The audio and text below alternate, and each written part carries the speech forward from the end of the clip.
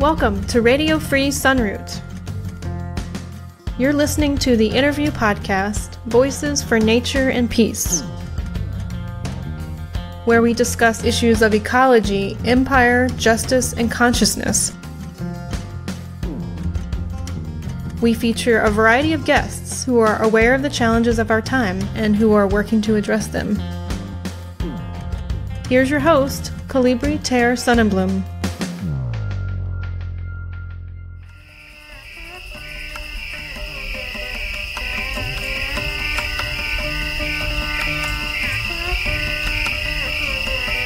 Wildtending in the Colorado Rockies, featuring Kelly Moody and Gabe Crawford.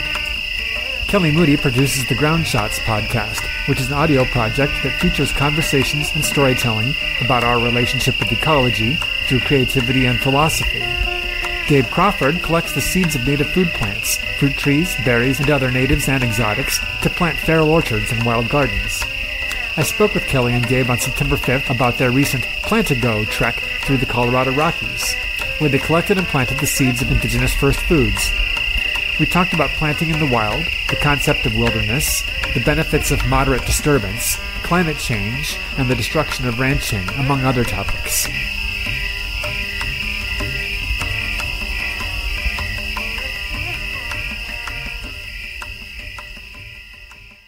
My name is Gabe Crawford. I'm from Durango, Colorado, and I've been traveling around the West for a couple of years, really exploring wild tending and different traditional and quote-unquote non-traditional wild foods, and have been really trying to make it a reality, planting these all the time and getting to know the ecologies in the West in the context of climate change and how we can plant food for food sovereignty and for wild animals and just to be in good relations with the land.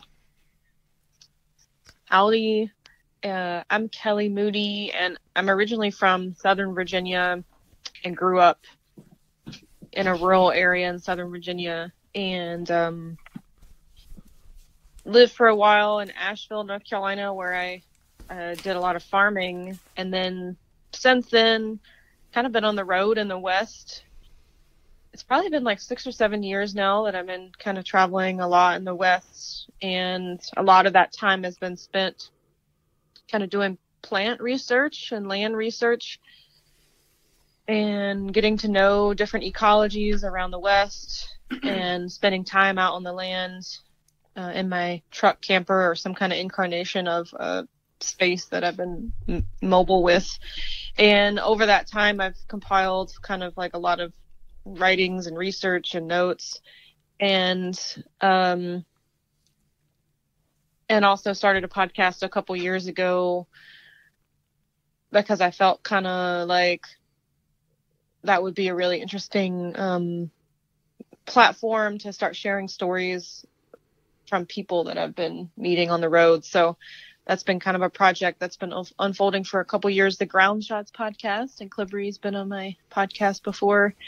And so right now my biggest focuses are the podcast and continuing the research writings that I've been doing, and just trucking along with that work.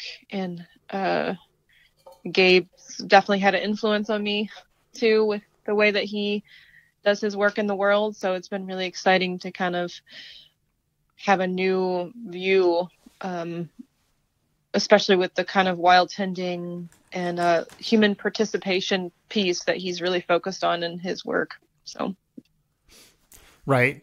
So the human participation piece, you both alluded to that. And so maybe we can start there with just briefly talking a little bit about what wildtending is, because what we're going to be talking about today is a trip that you all just took on foot through the Colorado mountains where you were focusing on wildtending. Yeah. Awesome. Lately I've been having to reevaluate the word wildtending and how I use it. And because I've really been observing the blurred line and ultimately really the lack of a line between what is wild and what is not, and wildness as a social construct of European colonial culture, and seeing more cultural landscapes and landscapes as reflections of the people and cultures who tend them. And so coming to the participation piece, it's like the root of the word participation is part. And because whether we participate in a place or not, we're still a part of it. And the thing I focus on and have been focusing on with my work is that humans are a part of the landscape and co-create it, whether they know it consciously or not, because of just our actions have consequences that ripple through the web of life.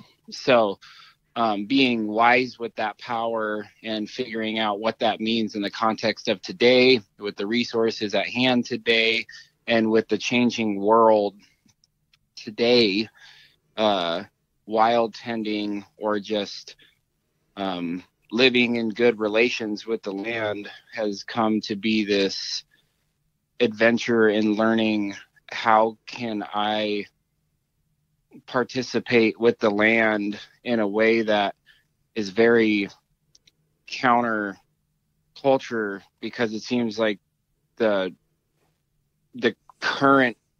strong current, like the river that our culture is really based in extraction and not being reciprocal.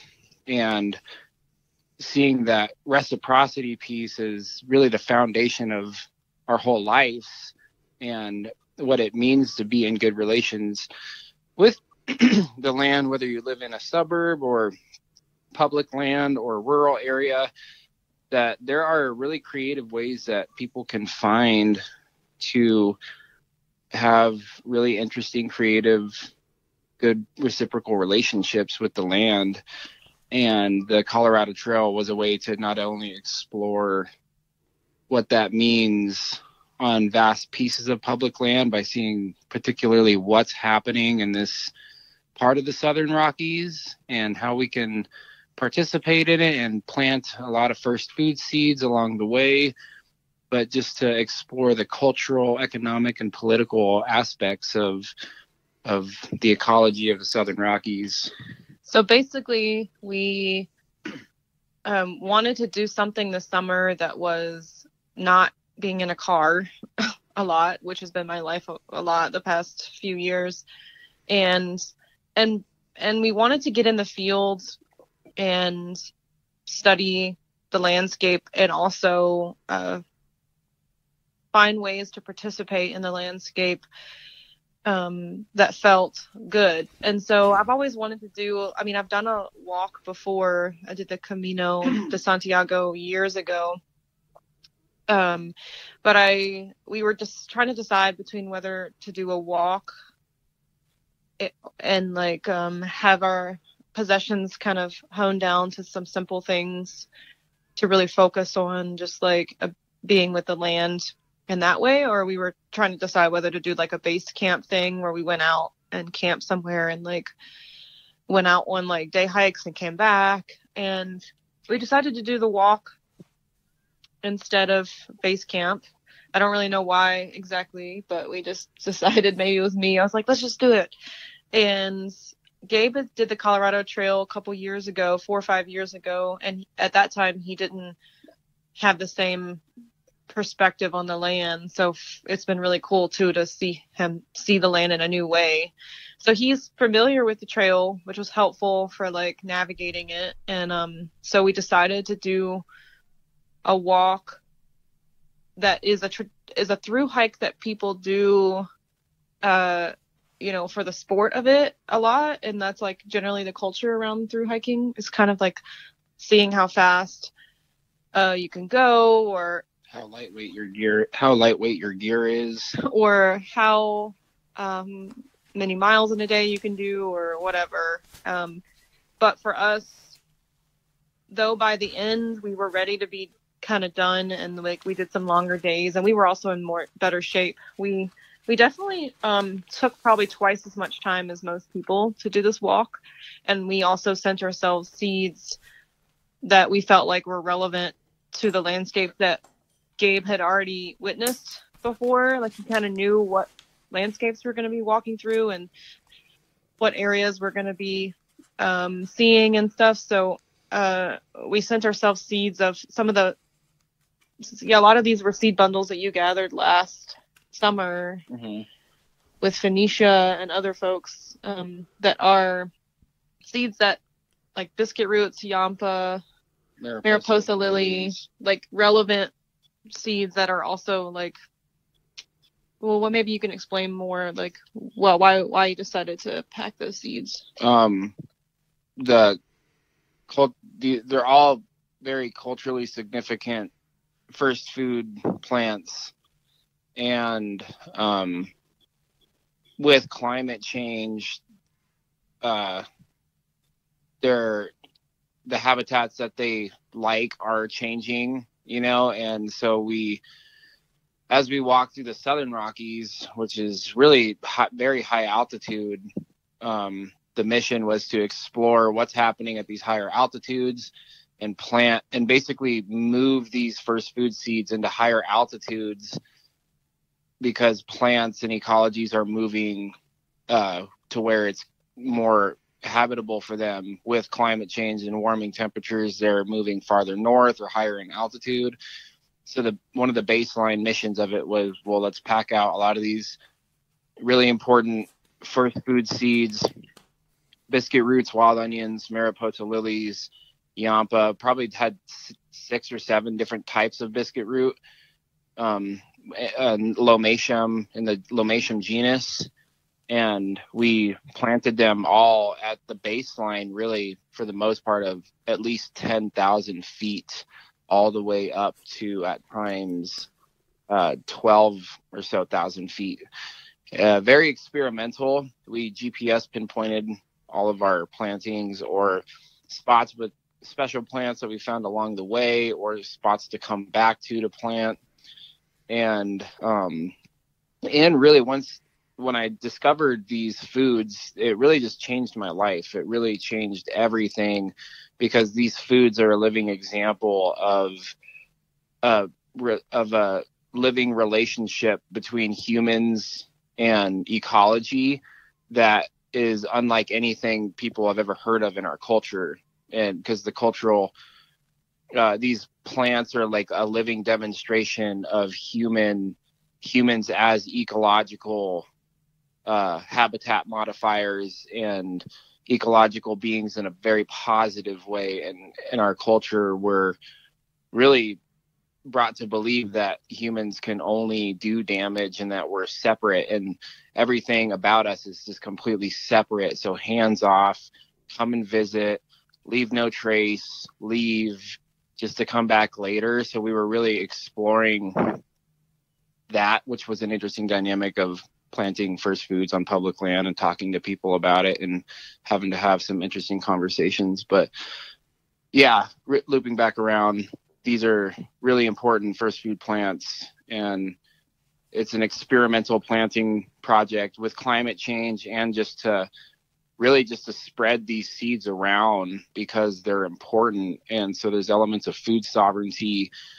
wrapped up in it, ecological study, and a lot. Yeah, the project didn't go as planned, actually, because we originally had this one, a few goals just to plant as much as we could, and then it morphed and evolved and it blossomed into this really more diverse study project of culture and ecology, politics, history, everything. We realized on the walk that we cannot separate any of that from what we're doing, and that for us, because we both like to get really philosophical about things and explore principles that we can't in this work. It really just doesn't make sense to us to explore this and do this without weaving in the cultural, political, economic, historical context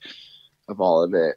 So for me, with the Ground Shots project as a bigger project that the podcast is a part of my practice traveling and being on the land over the years has been this sort of writing, research, art making, responding to the land and to the place and learning about it. And also I'm influenced a lot by this organization Signal Fire, and you interviewed Amy Harwood, who's one of the founders of that organization, a nonprofit sort of group out of Portland, Oregon, that runs these retreats and walks and residencies for artists, getting artists into wild places to learn about those wild places and the sort of complicated ecological, cultural history of those places. And then we make work in response out there. And I've done 2 of their month-long programs. And honestly,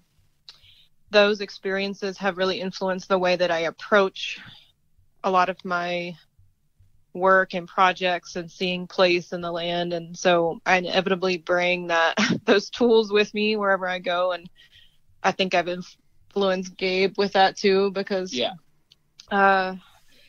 Signal Fire makes these readers where it's kind of like these books full of writings, artist profiles, and history about the place where we are and all these things. And I swear I read through these all the time, and like I get something new out of them every time. But for us on the trail, we were also really kind of curious about what happened here in so many ways, because there's evidence in the form of the gardens, that's a kind of living archaeology that people don't really acknowledge is a real thing, and I think there's a blind spot there with archaeology and with anthropology and ethnobotany and botany to acknowledge that huge piece of the living gardens as like an actual physical evidence of human interaction with the land left there. And also we were curious about, why is this creek orange? What's because there's a mine upstream, and a lot of hikers probably don't even think twice about like what's the mining history here, like why. And there was actually like tons of people who were living way up in the mountains, like doing this mining thing like 12 months out of the year, and like just that part of the history too, and how that affected the land and is still affecting the land now is something we didn't really realize we would be so curious about. That colonial extractive history of these so-called pristine wilderness areas that people are recreationally enjoying now. I think it's important to illuminate and highlight like the abuses of the land that have happened historically too, intertwined with like us discovering these gardens, massive gardens of wild onions and mariposa lilies and biscuit roots and stuff that are there, that it's hard to deny that humans maybe weren't involved with those gardens, like I think the whole weavings of these things, like all the ways that we've had impact on the land and continue to, we were trying to be present to that as we walked, even though it's hard sometimes, like your body's tired and you got to get to a certain point because there's only water at this place or that place, but we found ourselves very excited and curious and sometimes grieving and trying to see the land through a lot of lenses while also walking, carrying all our possessions, Yeah, and carrying these seed bundles. And we came up with the name Plantago, which is like the name of the plantain plant, Plantago, which means white man's footsteps, and it was kind of like a humorous healing. We're like, well, we're literally planting as we go, so it's perfect. It's a perfect name for the project, but also let's reapproach what, can come out of our footsteps too, like let's leave like wildflowers and food and first food and like seeds of healing growing out of our footsteps, and so there was like the name of the project was like this humorous, like, aha, this is a funny name and it makes sense, and it's just like there's like something kind of cool about it too, because it's humorous and it's real, and because the whole essence of the project was to see what's happening in the Southern Rockies, to plant a lot of seeds, and to really get to know the inseparability of culture, history, ecology, economics, and politics, and to illuminate the blind spots that the Utes, who are the traditional original inhabitants of this landscape, to illuminate the blind spots in so many fields of study that they, along with like all the other indigenous First Peoples, were the landscape modifiers and habitat modifiers that really influenced what the Europeans called pristine wilderness, so we're constantly trying to bring up and witness that, like, this whole wilderness thing and this wildness thing, it doesn't make sense, and it's like this social construct of one of separation, racism, and white supremacy, and just how so many fields of study, especially like about ecology or climate change, all of them leave out the role of indigenous peoples, and act like it doesn't exist. I think that's changing though more every day. Yeah. A lot of people are starting to realize the blind spots in that. But, your book, was it The Failures of Farming and the Necessity of Wildtending? But was that the book that you wrote about the national parks? No, that was Road Tripping at the End of the World. Yeah, we're obviously got your books hanging around a lot. But, things like that as an example, you wrote about like the history of racism and the formation of these national parks, which a lot of people go to the national parks and don't even realize that history, for example, and I think with the Colorado Trail and the walk, a lot of the trails follow old Ute trails, and which were, the obvious path. Sometimes in some places it's the only way through, and it's, a lot of time people don't realize that the walk that they're doing that's called the Colorado Trail, a lot of it is these deeply ingrained footpaths that have been used for a really long time. Yeah, or the roads and highways, passes that go through the mountains were originally migrational corridors of animals and of the Utes going to their seasonal hunting and wild food gathering spots. So yeah, and one thing also, so the whole COVID thing blew up. Like, Colorado's always crazy with tourism. It's like the economy of Colorado for the most part, really, in so many ways, at least Western Colorado, because it's not really much of an agricultural state in the Rocky Mountains. So tourism is this thing. And one thing that I was always just feeling really weird about and just always observing when we went into the towns was the celebration of mining culture, of extraction culture, and how people come to these places and there's like this staged authenticity and romanticism around like the Wild West and mining, and just and it's a really glorified history.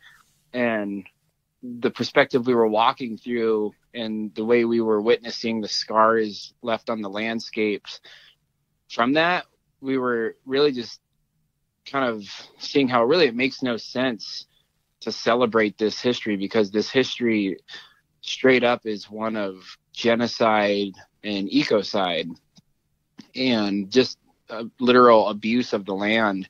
And we're still experiencing the consequences of that today with like contaminated streams, old mining portals, scarring mountainsides like pockmarks, and big tailings ponds.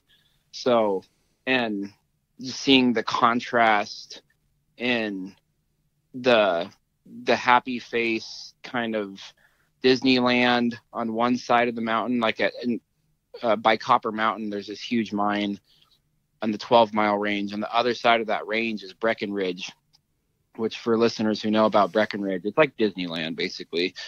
And on the other side of the 10-mile range is this massive mine that just has terraced this whole mountain. There's these giant tailings ponds that are the size of small lakes. And we saw from an artistic perspective the contrast, like what it takes to build that Disneyland. You know, we saw like the reverse image of that Disneyland in the mine and in the tailings pond, and how people don't look at that. They don't think about it. You know, it's just, and just that's such a characteristic trait of American culture, is to like glorify in a false way our culture and our history, and not really acknowledge the reality of what our history is in essence, which is a history of genocide and ecocide in so many ways. So that was one thing that we were really seeing a lot in the land, was the scars of civilization, of industry, of politics and economics, and the gardens are scattered throughout that, and how people call that pristine wilderness, and just like the whole weird racist ideology of pristine virgin wilderness. And you know, and it's like that people will call an area that's been mined to shit and that has been logged a couple times before it was put into wilderness protection, pristine wilderness. And we're like, wow, it's funny, you know, that's how our culture sees, and that wilderness is a cultural landscape too. So like all these landscapes are cultural landscapes, and the health of the landscape reflects like the righteousness of the people who tend the landscape. And we just were kind of walking slowly through this place and witnessing the land through that, and seeing like what's reflected about us in these places. I just want to make a quick remark about the wilderness word and concept, because I agree that using the word wilderness usually turns out to be the same as indigenous erasure at this point. Basically, that's the problem with the word, is that it ignores the influence of indigenous people, Native Americans on the land. And so it makes it easier to continue ignoring the fact that something's been taken from something, and something's been owed to them, you know. And it was the Wilderness Act of the 1920s that really ensconced this concept legally, you know. And just from the viewpoint of, you know, settler colonialists, I would say there's an aspect of it to that act which is understandable, and that there were some well-meaning people who were like, wow, look at how we're messing stuff up so badly. Okay, everybody's just got to stop touching this for now. And so I get that urge. I get that there were some well-meaning people who were like, who had that in mind. And the Wilderness Act did result in less industrial destruction of particular pieces of land since it was put into place, you know? And so the fact that now more and more people are starting to understand how the concept of wilderness is flawed is great, and now people are starting to understand, these were not unpeopled landscapes. These were peopled landscapes. And in fact, the characteristics of this landscape were the direct result of people, interacting with the landscape. So that's great that people are now starting to see that, and that in the meantime, some land was set aside to not get destroyed more in the meantime. And of course, the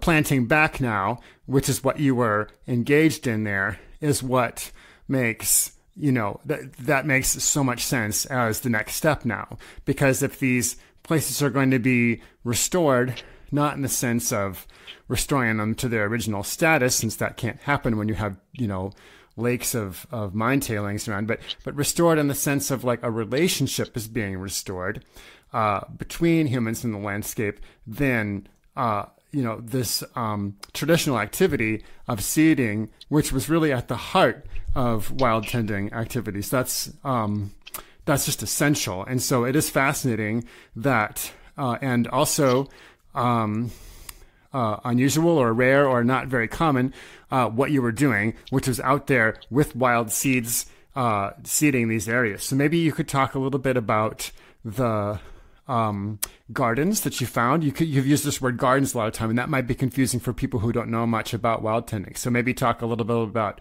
this concept of gardens, and then how it was that you were interacting with them.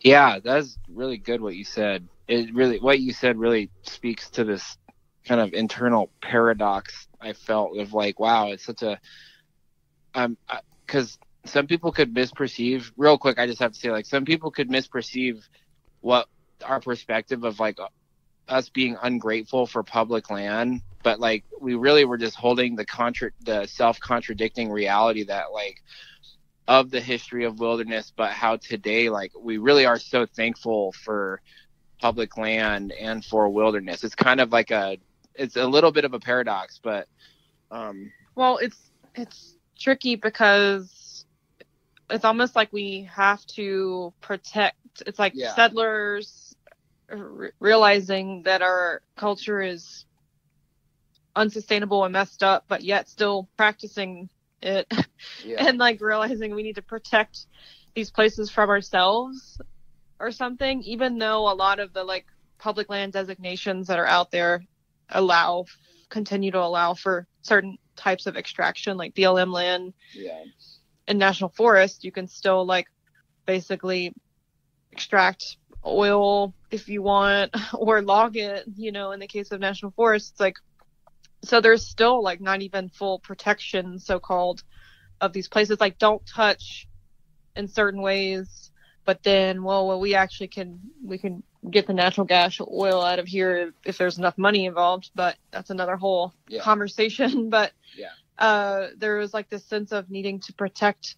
Well, we've been thinking a lot too about like how the concept of private land ownership as like as a construct affects the way we see land in this way too. The idea of like so-called wilderness. It's like, okay, you have the cultivated, controlled space inside the fence, the known world, the domesticated space is on the inside, and then outside the fence is the so-called wild lands that are chaos, that are without humans. That's like this dichotomy we've created in our minds and in the actual physical way that we live on the land. And by being like, oh shoot, like, well, we've fenced in so much land and we've kind of made a lot of mistakes and messed it up, and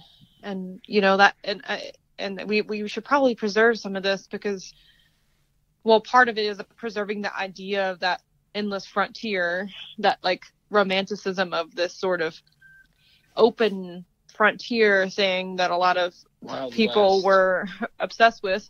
But also it's like this afterthought of, oh crap, like, all right, if we don't do it now, then we are gonna have problems later, whatever. It's like So obviously, like, when somebody like Trump is trying to like sell off public land to oil companies to have them do whatever they want to it, even though a lot of public land that can still happen on, that's not a good thing. But I think, yeah, again, just reiterating that idea that like, not acknowledging how these designations erase the indigenous histories of these places and the peopled histories of these places. Yeah, there's just like this complex problem with that, But anyhow, so your question was about the gardens. And, the word garden too, of course, is complicated, and it's something we explored on my podcast together, is this sort of like, where's that line between cultivated and wild, I guess. It's blurry. It's always blurry. So the word garden can mean different things to different people. It can mean like a garden that it's its own autonomous being, that it tends itself, or it could be like a space of ecology that humans tended at some point. But maybe we can talk about it more. Well, the etymology of it really kind of means an enclosure. I, in my own mind and heart, I don't reference these places as gardens, but when I talk to people for like educational purposes, I use the concept of garden because it's relatable, and because most people don't know about like the etymological root of garden and enclosure and all that. But the words and the concepts that make a lot more sense to me are like foodscapes. There's like the landscape, and then there's the foodscapes and food sheds. Like there's water sheds, and there's also literally these food sheds. And so the gardens that are in the mountains in the Southern Rockies were these seasonal root digging and hunting places that a lot of the time were in these subalpine and alpine areas. And so this is almost like a soft form of archaeology, using plants as the evidence rather than hard artifacts as the evidence. So this is like a living ecological evidence of human habitat modification and tending and reciprocal engagement. So we found so much biscuit root. The whole trail, no matter where we were, there was biscuit root the whole way, particularly a kind of biscuit root called it's in the Semopteris genus of biscuit root. They used to call it Pseudosomopteris montanus, or mountain parsley, but the current Latin name is Semopteris lemoni. It's and so we would come into these subalpine valleys and kind of parks where there would be literally just carpets of this biscuit root, which has a long kind of starchy taproot, really sweet and pleasant tasting, awesome, just a great all-around food. And then there would be a lot of Mariposa lily and the Calochortus genus, and then various types of wild onions, from like nodding onions to types of like wild chives and wild garlic. And there was some places where, and other places where it was like these biscuit roots, the wild onion and garlic and osha, all of these very culturally significant plant foods and medicines that have had historical tending relationships from humans, that were growing so thick that you really couldn't step on it if you were walking through it. And couldn't help but step on it. You couldn't help but step on it, yeah, because it was just so thick. Every step you took would be on osha or biscuit root or onions and garlic. And from just like the practical point of view, like it would make sense that if you lived in the Rocky Mountain and high desert foothill area, that you would not live in any one place year round.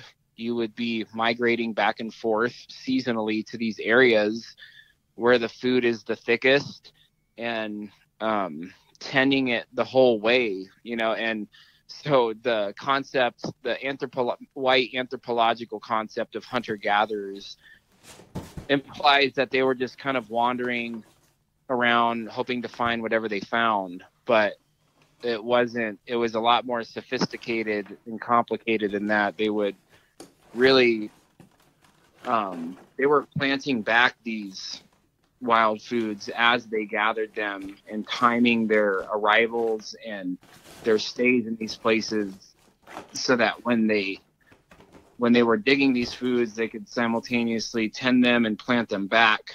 And so when they come back in the next years, that they're always basically just tending the populations of these, so they're living in a reciprocal relationship with them, and there's always going to be more for the next years and the next generations. I found myself on the trail when we would try to talk with people about the gardens or these areas of high density, culturally significant food and medicine plants, how to explain, because sometimes people are like, really, like, but you're planting seeds and really, like, you really think that people planted these? Like, a lot of people just have skepticism, you know. And also, of course, people are like, wait, you're planting seeds? That's bad, even though I don't even know why I think that's bad. But that feels weird. That I don't know, because you're on public land and you're not supposed to do that here, because this is not where the garden enclosure is. You know, I don't know. It's like this. What funny... if they take over, and what if it's disastrous if you plant these biscuit root seeds? But I remember, if I could intercede for a second, it is worth pointing out that planting seeds on public land is illegal in a lot of cases, right? Yeah. Or a gray area for sure. Yeah. Right. It's hard to know. I mean, because that's one way in which the land has been conquered. It's not just that the people were driven away and killed and that the land was repurposed for other extractive purposes, but that now to go in and to try to restore that relationship is itself considered illegal.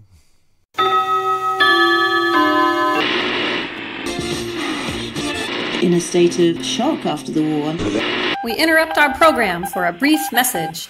If you appreciate this podcast, please consider supporting Colibri on Patreon. Just go to patreon.com/Colibri. That's KOLLIBRI. And now, back to our regularly scheduled...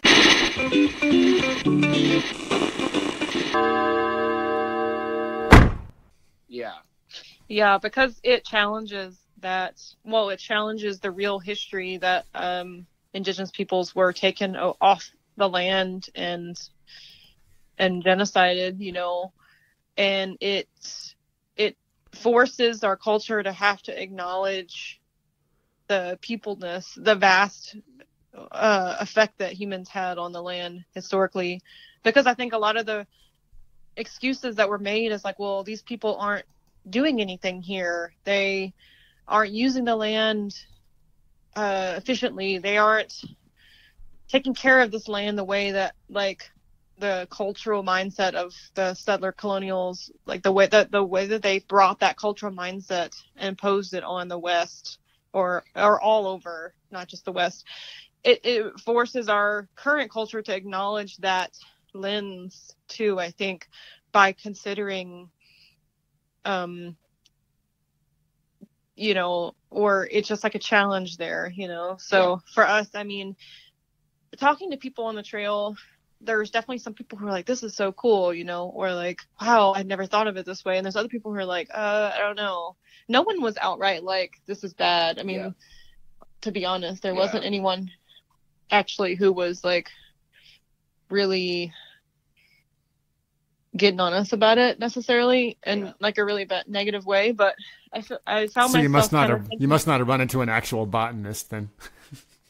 We actually did. We ran into we ran into a Forest Service person who was hiking the trail, and she seemed really interested in what we were doing in like a positive way. And cool. We met this one girl who lives in California, who's a trained botanist, and she was really interested in what we were doing. Yeah. And she thought it was really cool. Yeah, we met biologists and botanists who literally had no idea what a bitter root or a biscuit root was. And I don't know. It's just, and then we didn't know this woman particularly was a Forest Service, and we ran into her and her group of friends, and they asked me about my cuppin, the digging stick that I was walking with, and we told them, and they were extremely supportive and thought it was so cool. And they're like, oh, this is cool because she's with the Forest Service and likes plants a lot.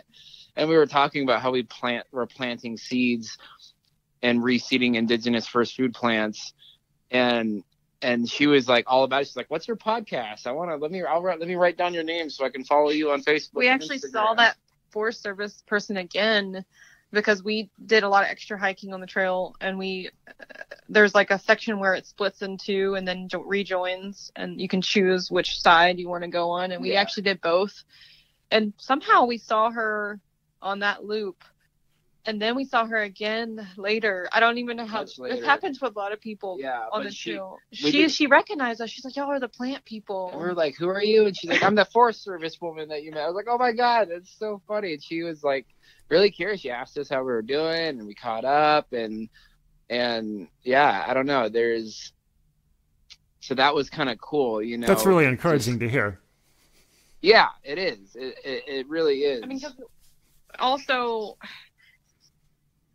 the Forest Service doesn't, just because everybody who works in that organization of the government or whatever, that branch of the government, they're all individual people with their own perspectives on things and their own reasons for doing their work, you know. And we can't always assume that they're all in agreement with this idea that we shouldn't do these kinds of things, you know. Yeah, because the Forest Service as a bureaucracy is riddled with corruption and its own BS. And I'm sure that these people that work for the Forest Service and that are the people that are on the ground getting dirt time, spending most of their time in the field, are seeing, like, have a lot of issues with the higher ups in the office that control the budgets and have the big names that have no field time and that run and that call the shots,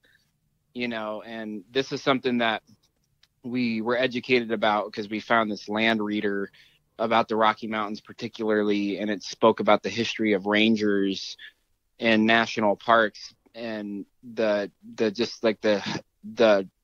corruption of the higher ups and the dysfunction of the bureaucracy, and like the people that love the work, that want to do the work just so they can be in the field and put up with the bullshit just so they can be in the field, and have to find ways to navigate the complexities of like corruption in the higher up, from the higher ups that just to prove a point will cut budgets and that make decisions from a place of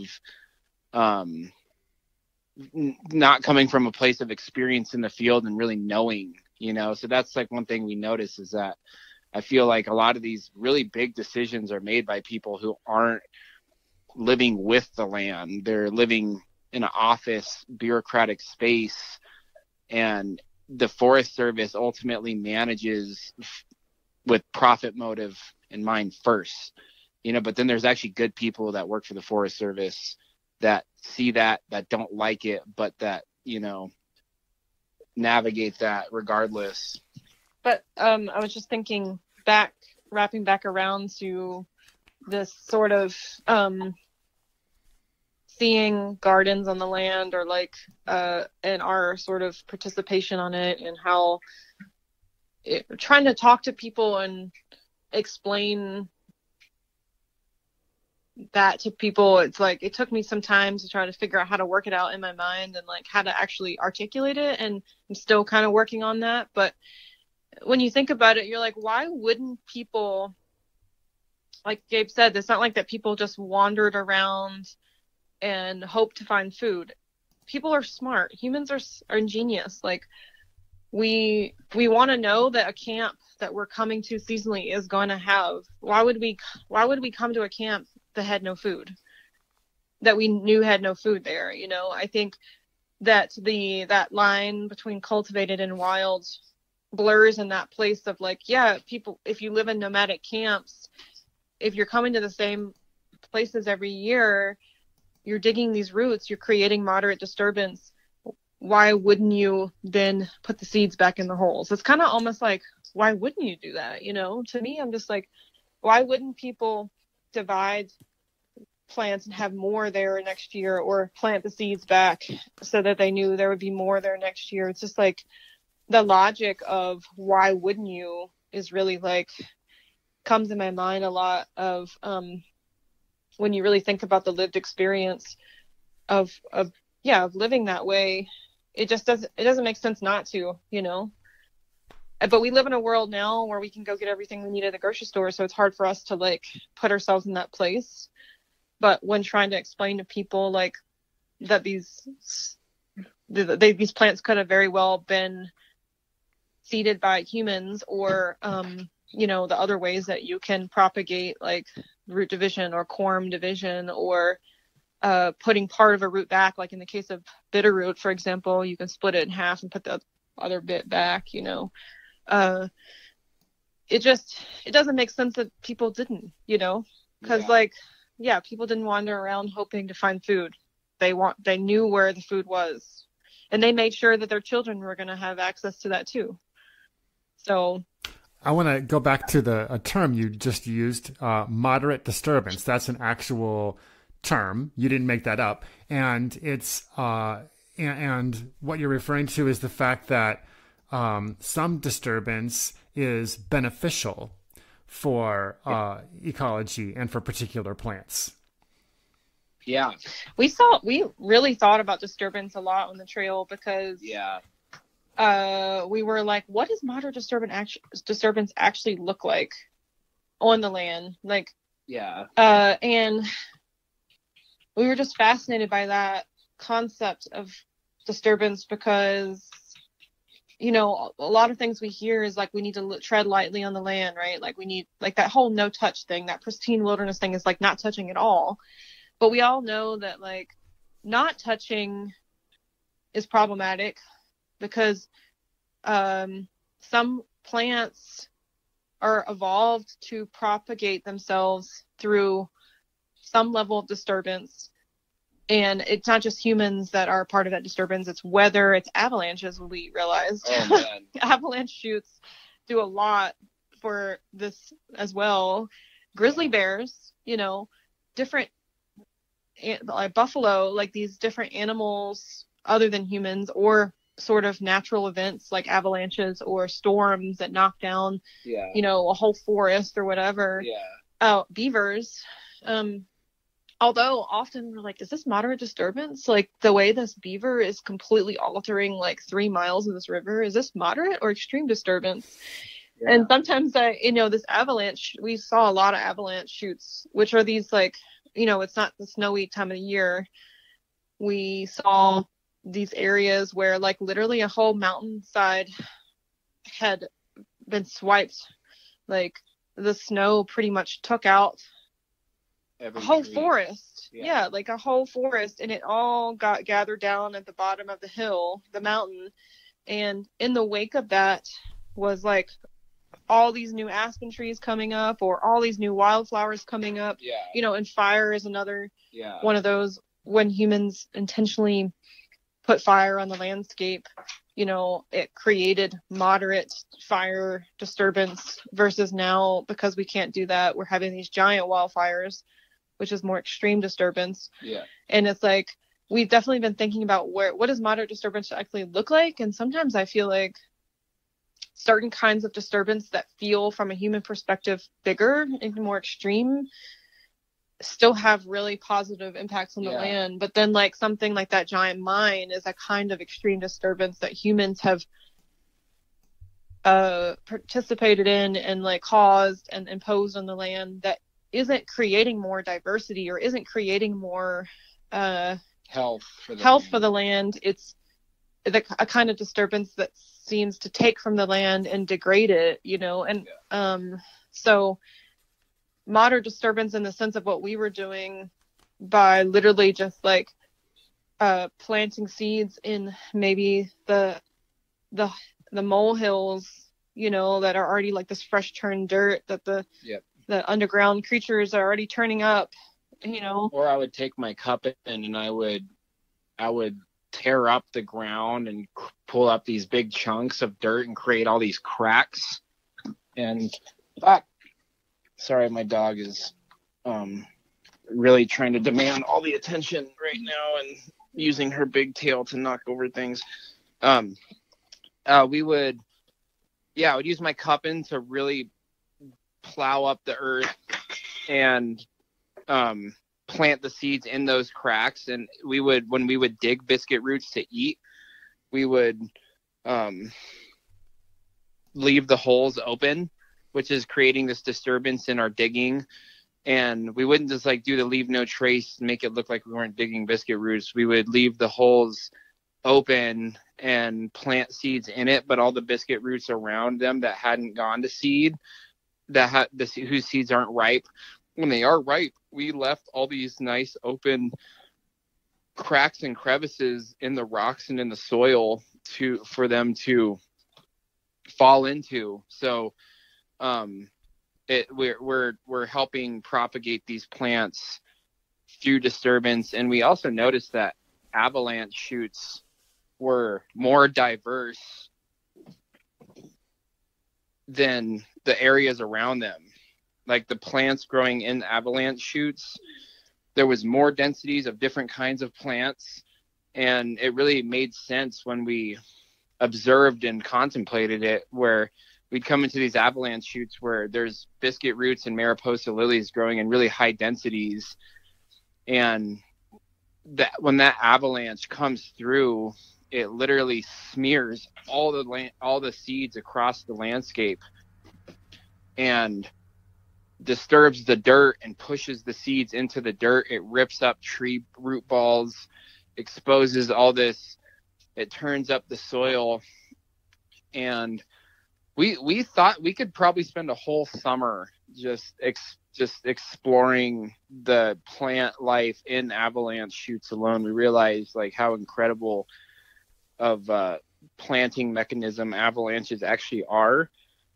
And grizzly bears are another person on the landscape that are pretty much like expert wildflower gardeners, because they, with their big long root digging claws, they plow up a lot of earth in search of the edible starchy bulbs underground, and they replant the corms while they do that, but they also help water percolate into the landscape. They bring up minerals and up to the surface of the dirt, even when they're digging into hibernating rodent dens. They are just creating this disturbance in they're kind of there's a nitrogen relationship where when bears really disturb the earth and they dig up the earth, they actually bring nitrogen up to the surface. Well, obviously there's no more grizzly bears in Colorado. Yeah.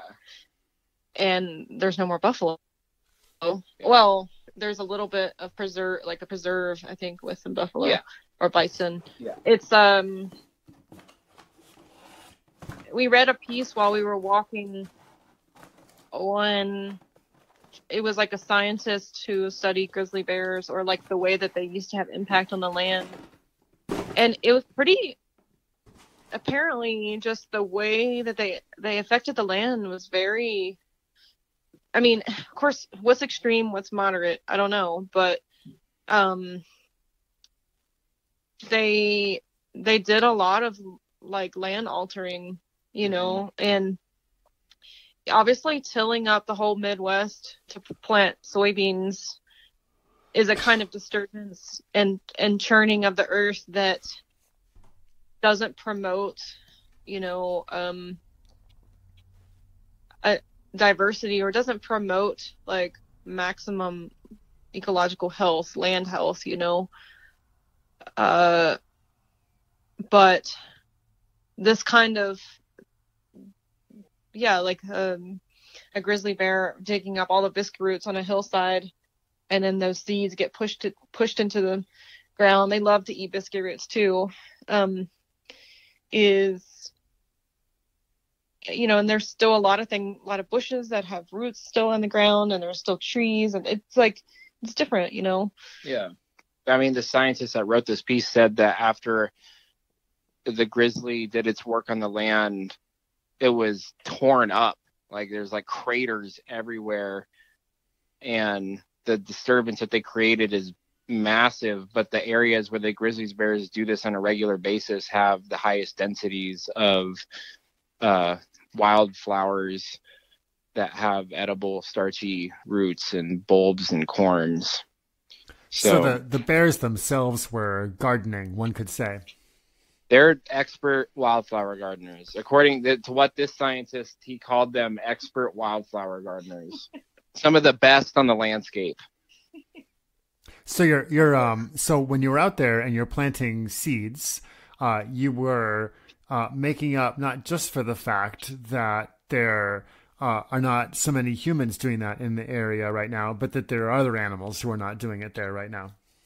Yeah. And that's something I thought about, but hadn't thought about as much. And then we just kind of started to find out more, both through our experience and reading about these other creatures or other kinds of disturbances, and it was, just like reaffirms that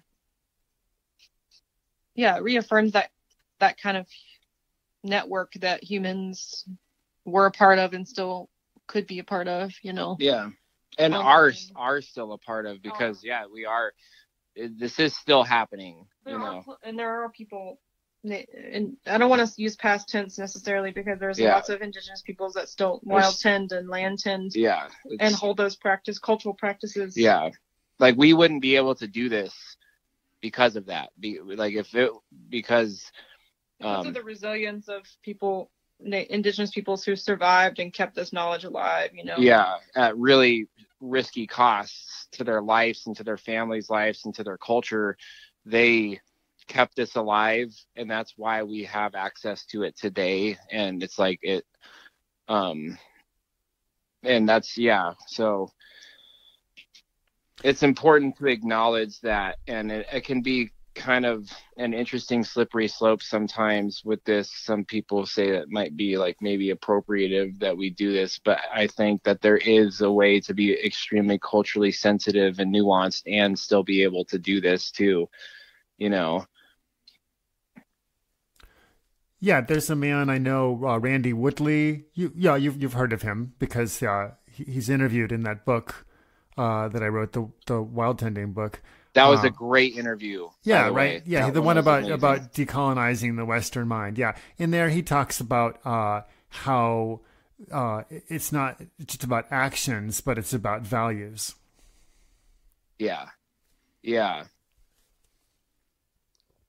principles, right? Like when the more you observe this, and the more when you get out and you start practicing it and you experiment and you see what happens and you take it from the theory into the practice, you start to see that there's like principles that need to be honored that instill empathy and care into, I don't know, this, I've noticed it in myself as a process of the care that I start to feel. And with that care, the deep mourning and grieving that comes with seeing the consequences of our collective actions, because this is value. This, you start to see just the values of living in right relations with the land. It's like the first priority in your life.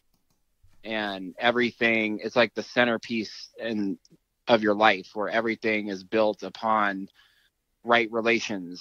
And but I think a lot about value versus actions a lot, and from a philosophical perspective, there's a lot there with that, like whether you work from a place of doing or of, well, my values matter the most, or do you work from a place of like what actions I have value the most? And I think there's a little bit of both, like having only values but not acting is one thing, and then just acting but having no values behind it is another thing, and having a little bit of like both, holding both, and constantly being open to kind of maybe some of those actions aren't good, and we got to reevaluate, or do they actually reflect my values or our values, and what should be a good value to have in our actions, behind our actions, and that's something we kind of thought a lot about too while walking, is like, what is the right way to do this, and do we even know, so yeah, it's yeah.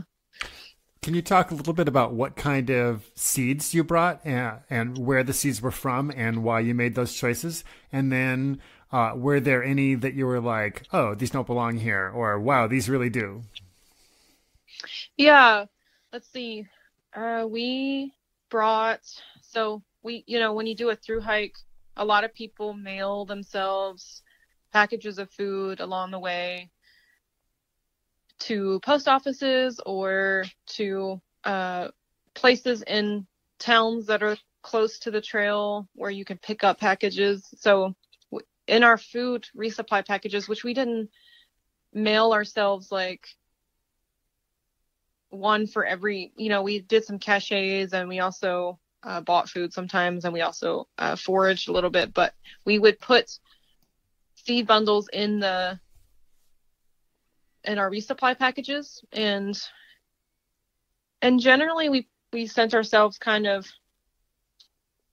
a menu of things that are pretty similar the whole trail, but there were some areas where Gabe, because he had done the trail before, he knew kind of certain areas the certain seeds would be better in certain areas. So we brought, like he mentioned before, we brought different biscuit root seeds, or we sent ourselves different biscuit root seeds, and biscuit roots are sort of this kind of name that encompasses a group of plants in the carrot family that have edible roots that all look kind of different depending on the plant. In different parts of the West, there's a different cultural kind of relationship that people have had with different types of, biscuit roots, and some of them grow all over the West, and some grow only in certain areas. And so some are very abundant all over, and many are more regionally specific. But the seed bundles of biscuit root seeds that we sent ourselves, I'm pretty sure, Gabe, right? They were all mixed together, like, yeah. So you said like 6 or 7 species, roughly, yeah. Yeah. And they're a mix of lomatium and mostly lomatium. The Somopteris that we planted were from the seed that we gathered on trail. So a lot of the biscuit roots we were seeing actually on the trail were more Somopteris genus, but they're both considered when you mix this whole Latin thing with like indigenous knowledge, there's like these sort of ways they flow in and out and make sense and don't make sense together sometimes. Right. But yeah, which is a whole other conversation in some ways, like the whole Latin name thing. But a lot of the seeds that we brought were biscuit root seeds that Gabe had gathered last summer, right? Yep. On the tablelands. Yeah. And other parts of Oregon, is that correct? Oregon, Washington, and Idaho. He was asking like kind of more about what seeds we brought and where they came from and stuff. Yeah. Some of those were ones we gathered. I was helping to gather with y'all up on Tableland last year, right? Yeah. That's when we first hung out and partied. Mm-hmm. It was yeah, that was Tableland, Yampa, a lot of Lomatium, Macrocarpum from the Tablelands and from Northeast Washington, and then other different kinds of Lomatiums from North Central Idaho, and a lot of Calochortus lily seed from the Tablelands, the Macrocarpus, Calochortus macrocarpus, which is like the one of the bigger Mariposa lilies. And so this is where people get a little weird about us planting, because it's like they're not from Colorado. They're not super regionally specific, even though a lot of these different biscuit roots actually grow in different parts of Colorado. But part of the goal of this is, with climate change, we're trying to diversify the genetics. So, but also the thing is, this gets into a whole thing that we've been talking about a lot with each other, and kind of links to you and Nikki's work on writing that zine about rethinking the idea of invasive plants too. It's just like, what is a native plant and what is an invasive plant? What is a plant that belongs somewhere and doesn't, is a complicated whole thing. And, another part of the whole wild tending history on the land is that humans did bring plants from far away, or traded plants from far away, seeds or roots to replant, or corms or whatever to replant.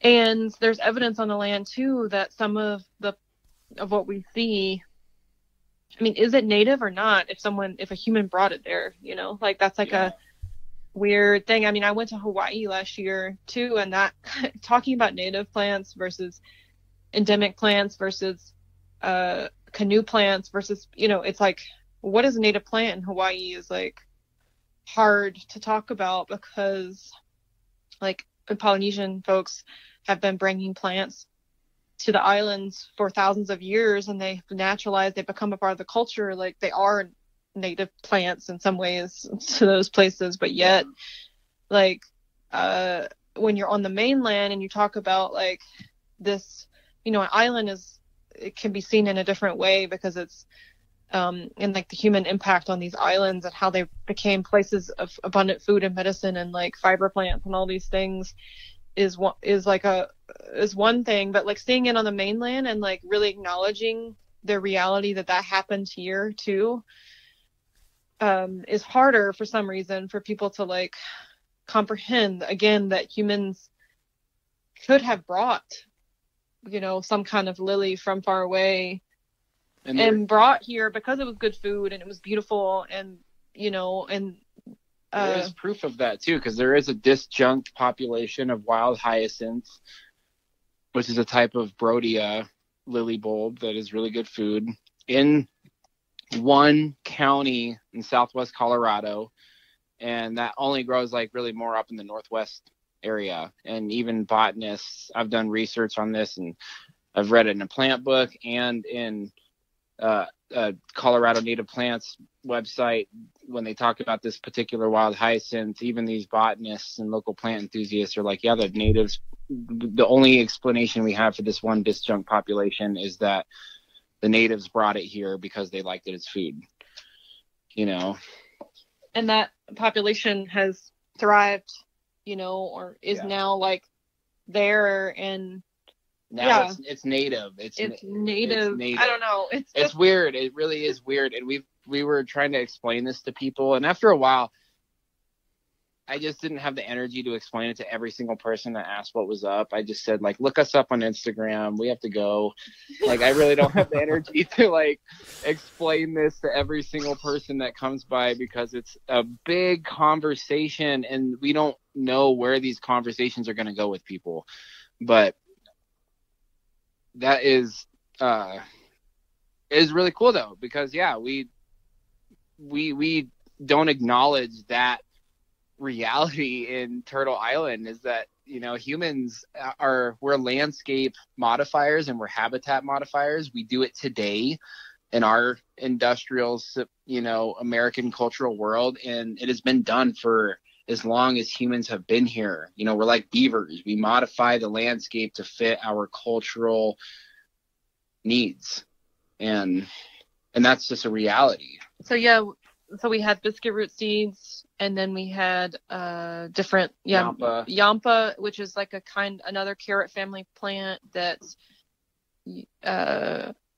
is, what's the genus again? Peridioideae. And actually there is yampa in Colorado, but it's in the western area of Colorado. There's even like a whole band of Utes called the Yampa band. The Yampa Utes. And there's like a river in called Yampa. It's interesting. The Yampa River. Yeah. Yeah. But we didn't see any growing on the Colorado Trail proper, but we did plant it, and wild onion seed, and we saw lots of wild onions everywhere. And actually by the end of the trail, the walk, we were gathering seed. We gathered osha seed. There was so much osha at the end. We put together this wonderful seed bundle. I think it's the coolest seed bundle we've ever put together, but it's osha, wild onions, and it's like a different kind of wild onions that we only saw once we got into the San Juan mountain range across Highway 550, and Somopteris biscuit root.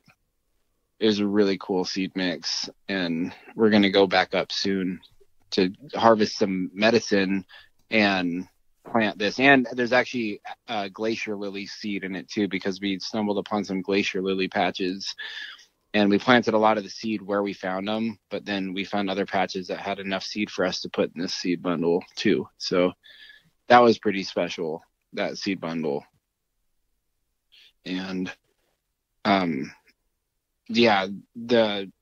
there was also a lot of camas. We did send ourselves a lot of camas seed, and that was a tricky one because I was trying to figure out where to plant this camas. I harvested a lot of this camas up in the Cascades in Oregon, and I was trying to find the similar habitats to that. And we did plant a good bit of camas.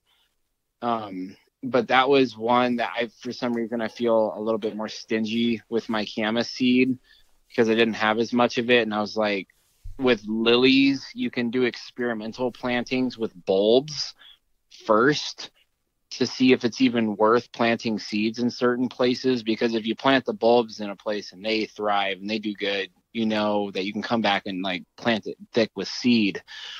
And in the beginning of the trail, I had a huge bag of blue dicks bulbs and wild onions. That's a kind of brodea, right? Blue dicks? Yeah. And it's such a fun name. It's the best. Yeah. It's the best. From New Mexico, where you are, actually. Oh, really? Cool. Mm-hmm. Yeah, we brought it from up there, and we planted that in the lower elevations within the first 70 miles of the trail, because in the Front Range it starts around like 6,000 or so feet, and it builds its way up, and it goes up in elevation. So we planted a lot of blue dicks in the beginning at the lower elevations, and we've also so bulbs was a fun thing to plant on the trail. We actually had some walking onions too. Our friends joined us for a couple days. They brought us some walking onion seed, and then we actually found some in a hiker town in someone's permaculture planting in their front yard. Nice. And we were walking by. We're like, oh my god, look at all these walking onions.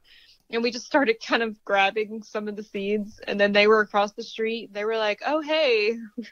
And they were like, grab as many as you want, you know? And then we kind of told them what we were doing. And they were like, that's cool. That's great. Take as many seeds as you want. So we actually ended up with more at some point. Yeah. And so we planted some of those too. But nice. Yeah, we found this type of wild garlic once we got into the La Garita wilderness. And this was cool seeing, like, we got used to the same plants baseline for the whole trip, and then randomly these new, particularly alliums, would pop up. Like, there was this really unique kind of wild garlic just in the beginning of when we entered the San Juan Mountains in the La Garita wilderness, that they were pretty much like walking onions. It's really interesting. They're like,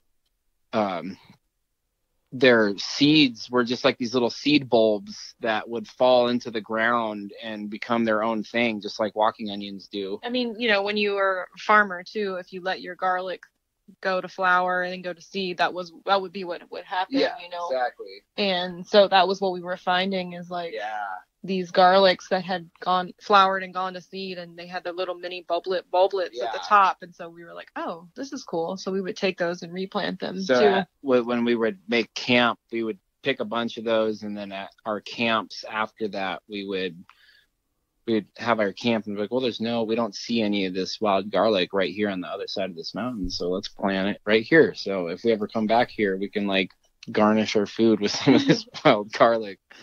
And that was one kind of like wild tending on the go that was easier. But after a while, though, it really got hard to stop and plant constantly. It because water and weather and other factors kind of control what you do more than what you think you want to do controls what you do.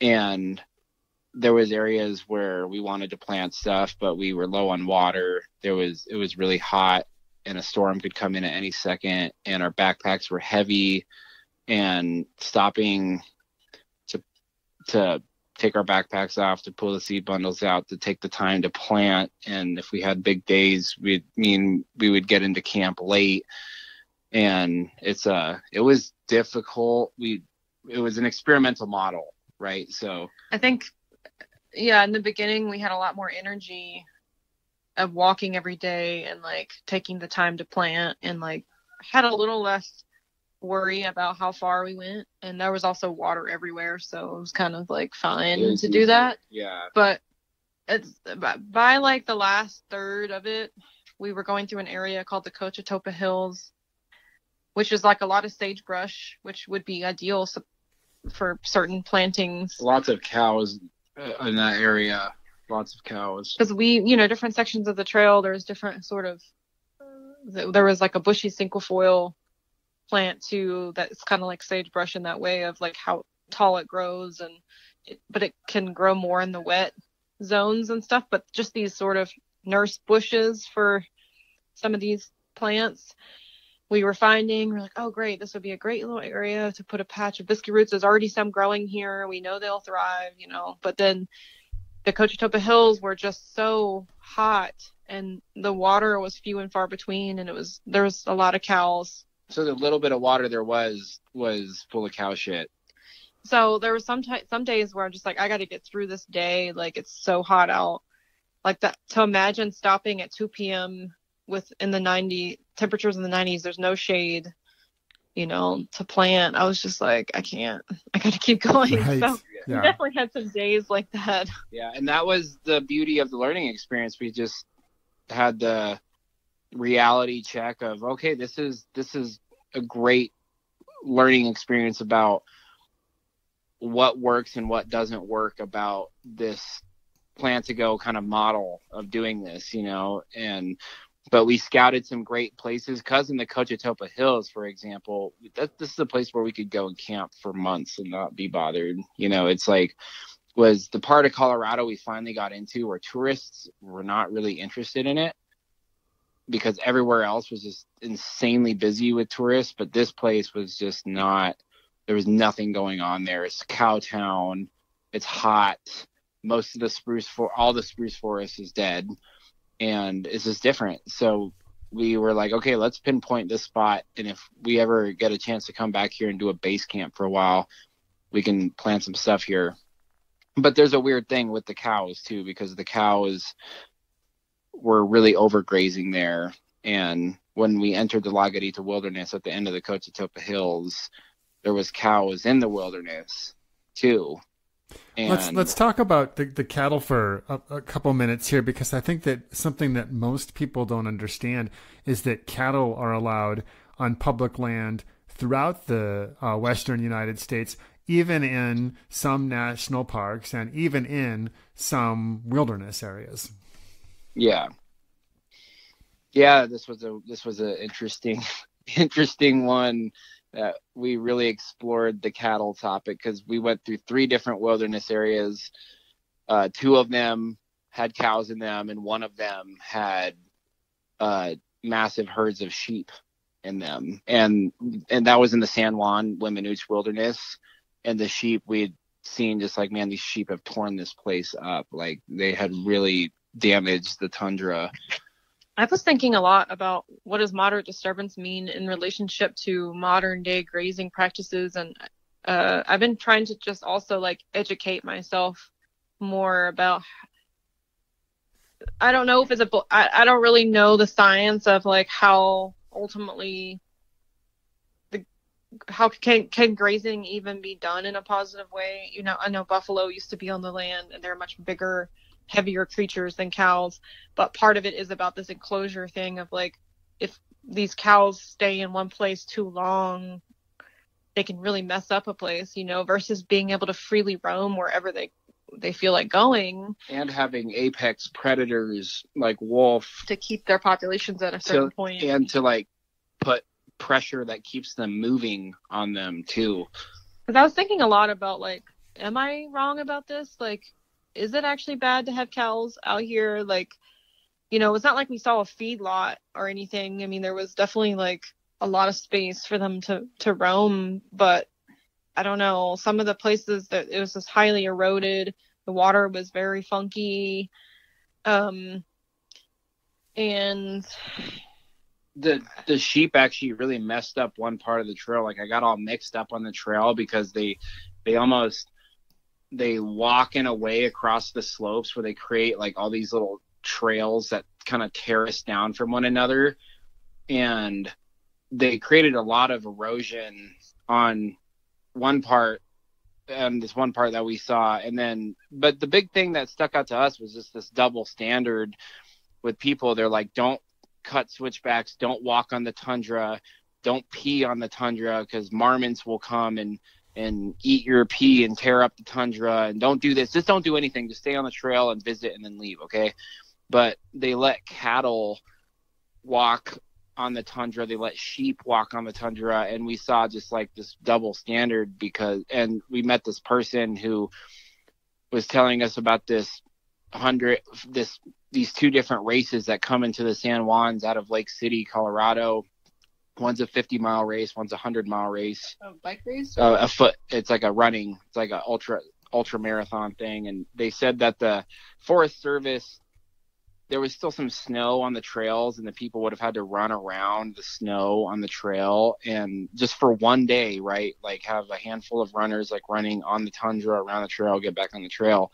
And the Forest Service said that they would revoke their permit to do the race if they did that, and that they didn't want anybody running off of the trail.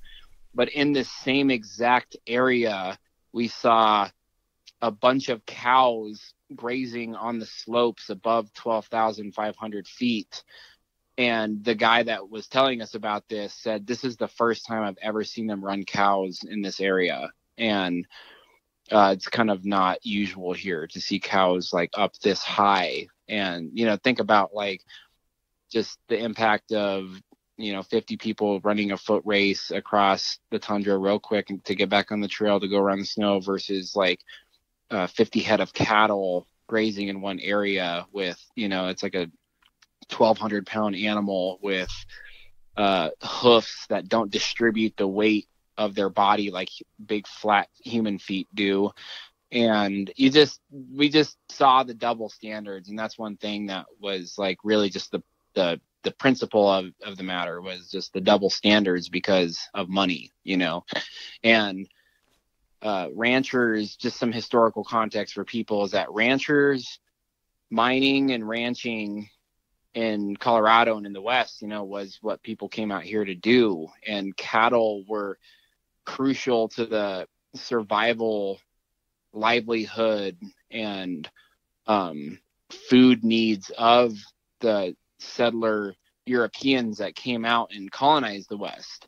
And the ranchers got like the best first pickings on the land, and they still have the land today. Where I'm from here in Colorado, where I grew up outside of Durango, there's like old Mormon families that have lived out there for a long time, and old Spanish families that have lived out here for a long, long time. And they own most of the land, they own most of the water. And it would just became... Or they get grandfathered into positions of political privilege and land access privilege and power that is really abused, And the public lands that were created often have a lot of them get leased. Certain designations of public lands get leased for ranching or for like cattle and stuff like that. And usually these families, you know, even if there's an area where they're like, we're not going to do this anymore, they get to keep their leases a lot of the time in that area. And I remember doing this trip last year with Signal Fire, who I mentioned earlier, this organization I mentioned earlier in the podcast, in the Blue Range Primitive Area, which is like this area between New Mexico and Arizona. And it's supposed to be a wilderness area, but they call it a primitive area because when they were trying to preserve that area, I guess, a bunch of ranchers got mad about it, and they wanted to still be able to roam their cows in a certain way on that land and still have all the rights that they've had, you know, to do that. And so they weren't able to make it an official wilderness area, because I guess technically, if it is an official so-called wilderness area, you're not really supposed to put cows on it technically. But these people, because the local politics favor, you know, ranchers, these people who've been there for however many generations or whatever, they just turn the other eye because people want to be able to still do what they've been doing, and it's a part of the heritage. It's a part of there's like a sense of entitlement. I mean, and also again, people are individuals, and maybe not everyone who does whatever ranching is, like, there's a lot of manifestations of what that is aren't necessarily like don't care. They don't all as one big group not care about the land, but there's definitely a lot of impact that cows in particular have on the land. And and it's just really crazy to me that just a few people have so much ability to spread out so much, you know. Because here, some of the old rancher families here where I'm from in Durango and outside of Durango area, they're like they're descendants of the original families that settled this area, and they're in the local county commissioner body political bodies. You know, they're a part of the political decision making processes that happen here in this local area. So there's like the good old boys club it's just interesting aspect of it. Interesting to me that these folks have so much sort of right to do this in a lot of places in the West, but yet like a lot of indigenous peoples whose traditional homelands this is on can't even go gather their medicines half the time in certain places. I don't know. It's like it's okay to just say, wow, this is fucked up, that people who have been here, you know, people who have been here for, because, you know, 6 or 8 generations in a place, you know, big freaking deal compared to people who've been here for like 5,000 or 8,000 years or whatever. I mean, you know, I don't really personally feel a need to even be polite about it, because I look at what ranchers are doing and I'm like, you know, like acres per person, ranchers are the single most destructive people in the West. You know, I mean, think of how one man can have power over 10,000 acres, you know, and keep all the trees off of it, destroy all the wetlands in it, destroy all the streams in it, you know, keep anybody else out. I mean, it's the opposite of sustainability. And while there might be like a few standout, you know, permaculture people who figure out a way of doing it in a way that's not so bad here and there, like that's just a fraction of a percent, you know. I mean, the vast majority of it is just sheer abuse is what it is. And I'd be curious to get your perspective on this more, because my perspective of this comes purely from having grown up in a rural area of ranching culture and having observed firsthand ranching culture and its effects on the land, and just knowing like the political privileges that the local ranching families are born into and have power over. I know that you're connected with the Range Watch and that you have actually done a lot more extensive research into this. It's something that I'm realizing that I need to do more of, but my perspective only comes from like what I've seen. But I am curious about your perspective of this more too. And my perspective. I mean, you're calling it though from what you've seen, you know, like that is how it goes, Yeah. Yeah, and my perspective comes from too growing up in the rural South, where my grandparents on both sides and my great grandparents all grew tobacco and had cows. It's totally different there, and it's not any better or anything, and there is also that entitlement of like Southern families who've been there. My family was in the same place, it's been in the same place like 6 generations, and this like this is our land, our home, our place, we belong here, we can do what we want thing. But there's a different dynamic there's not like public land in the same way, so like there's a different dynamic around like how cattle are handled and treated, and the land certainly suffers just the same, I feel like, personally. I mean, I don't see people doing the feedlot model, but still, I mean, at least in the place where I grew up, but still, yeah, that's the experience I'm coming from too. And so this is all interesting to me to observe too, seeing how it is out here, Yeah, and the rancher, I mean, we met this guy in the Gila wilderness this winter who said that back, not that long ago, he went and reported all these local ranchers that were running their cows like deep into the Gila wilderness. He's just kind of like a hippie activist guy. He's been there for a while too, and he goes out there with his horses to let his horses run around, not in the wilderness, but just like in the national forest, and he takes his horses out. But he said that when he went and reported those ranchers, one night somebody comes onto his land and turns all his horses loose. And like the ranchers started bullying him and threatening him and like fucking with his horses and stuff after he did that, so there is like this kind of bullying that happens with this too, because of the political and the socioeconomic privilege that ranchers have flex over is something that is pretty real. And I think that it's really abused. Well, the history of these areas is, as you said, the ranchers were, people came in to ranch and to mine, right? And so the ranchers who came in were there. And when the territorial governments were formed, they were part of that. And then when the states were formed, they were part of that. So they helped form the Western states.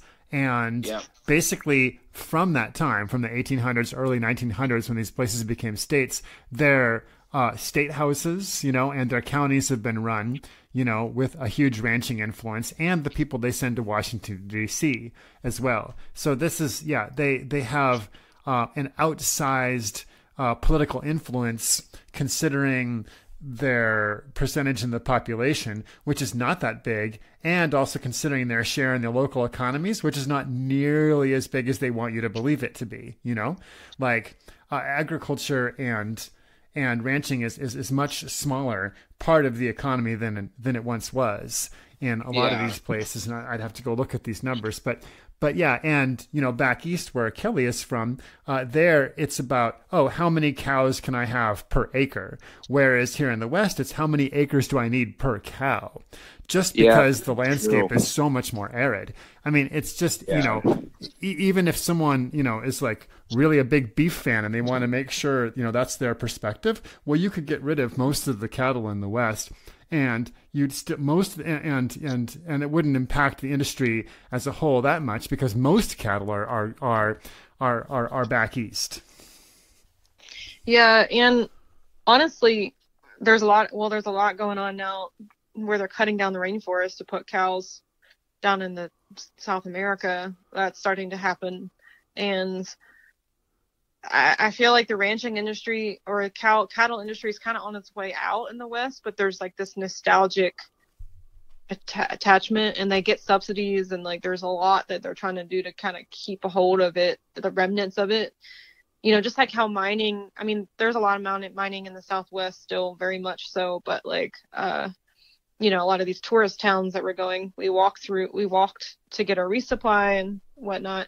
Mining is not really part of the industry anymore. So like they're using tourism to prop up the town, tourism that glorifies the history of mining that used to happen there, which is so odd.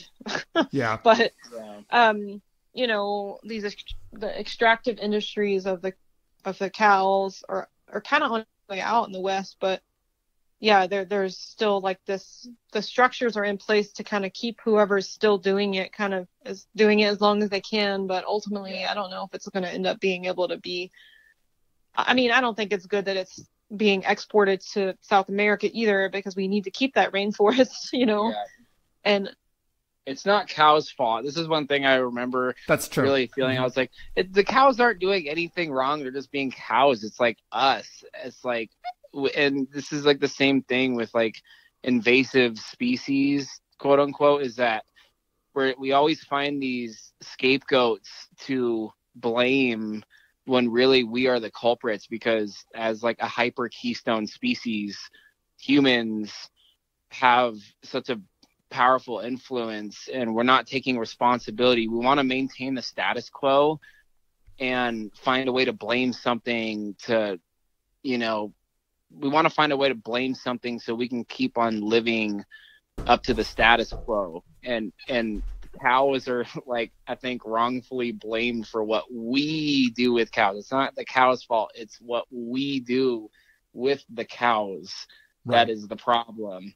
And I just think it's funny how people are always looking for like the enemy to blame and never ever take responsibility for ourselves and for what we are doing, and how in the case of invasive species, we are the niche creators for these opportunistic plants.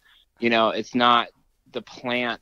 There's no such thing as an evil, malevolent plant. It's like us, that they're just opportunistic responders to changes in ecology, and we're creating the niches for these plants to come in and occupy, but it's never our fault. It's only the plant's fault, So I just think that that's a big problem, is like we're not taking responsibility, Right.